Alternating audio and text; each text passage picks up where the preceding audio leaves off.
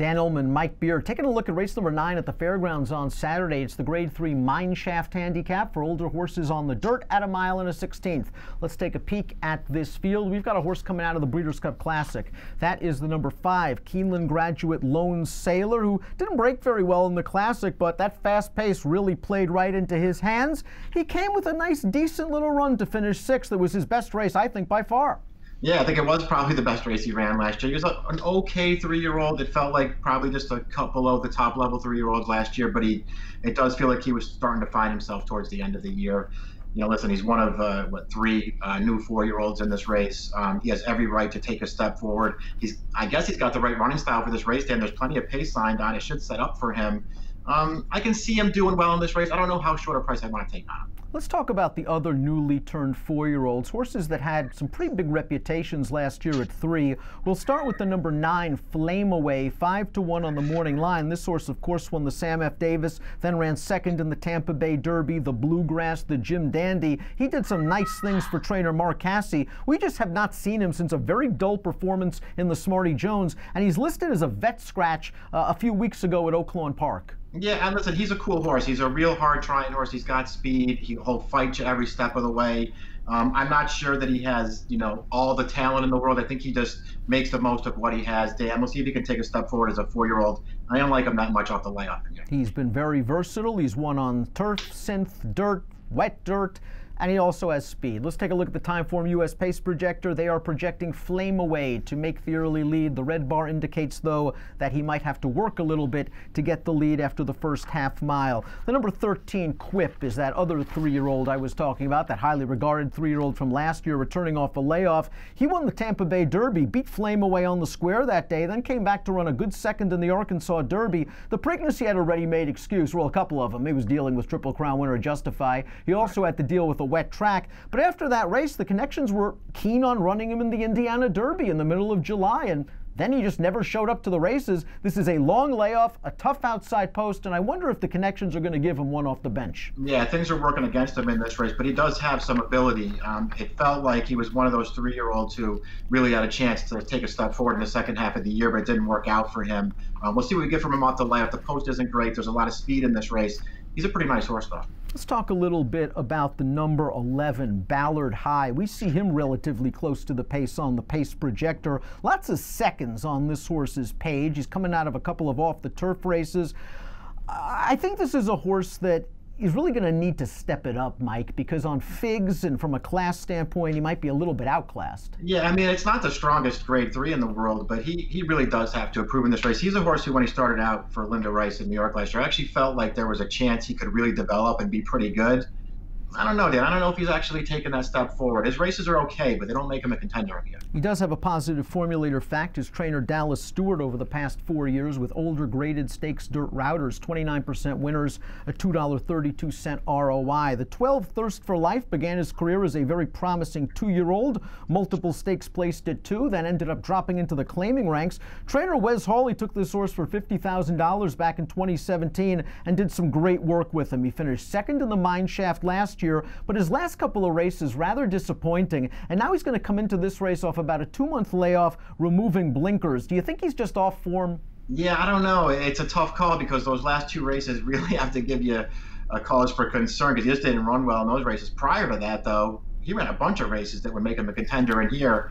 It will all come down to price for me. It feels like he could be a good one, and if he's a relatively big price in this race, I want to use him somewhere. Imperative has banked $3.2 million in his career. The 9-year-old doesn't owe anybody anything. He was almost 200-1 in the Pegasus World Cup. He probably didn't belong in that race, but you have to wonder at the age of 9, while he has races on the Wayback Machine that easily would win this race, if maybe he's just a little bit long in the tooth right now, but he's a real cool old timer. Yeah, they're going to try it again here. We'll see if he can turn it around. Ever since that big long layoff before he got back to the races last June, it just feels like he's come back a totally different horse. His races since then, they just don't make him that competitive in races like this. Same connections of the hard-hitting Ohio bred, the 7 Mo Don't Know. All this horse has done is win 17 of 31 lifetime starts, but he got the test last time out, didn't he, in the Grade 3 Hooper, and he didn't pass it.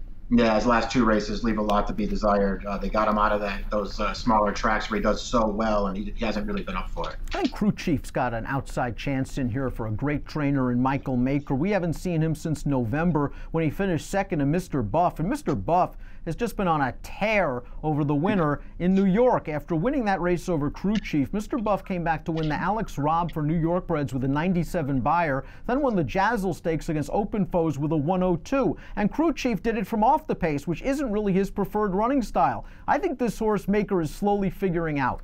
I kind of agree with you, Dan. I thought he ran deceptively well last time. He really didn't have any chance in that race. He took him back to last. He came wide off the turn. I liked the way he tried. He just couldn't get to the informed Mr. Buff. That was a nice performance last time. Deceptively good performance last time. Lone on Luck cross-centered in the turf race, the Fairgrounds Handicap, coming off a win in off-the-turf fashion over Ballard High.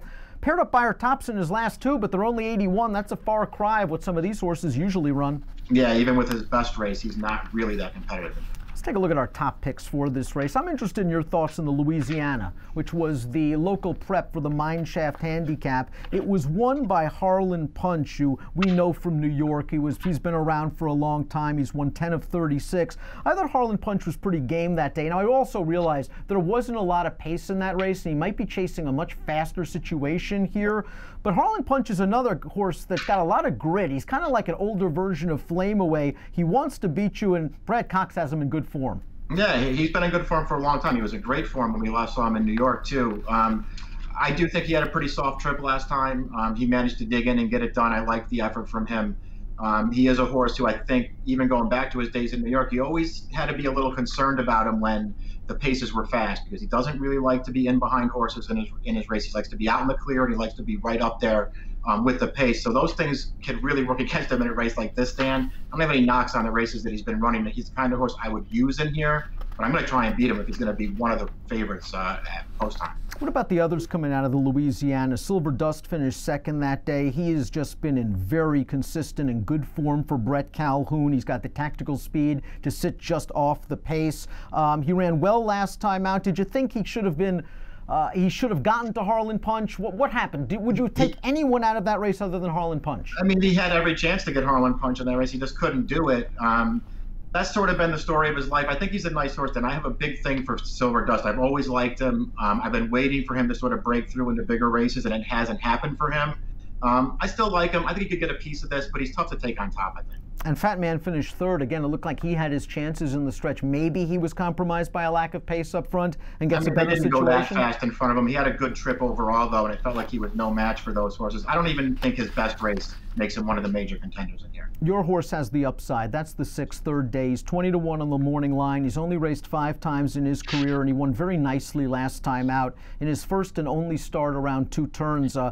I didn't think it was the strongest 2X field in the world he beat that day. I liked the way he did it, and you're going to get a price on a horse that finally seems to be living up to his potential, because when Todd had him early in his career, he was pretty good.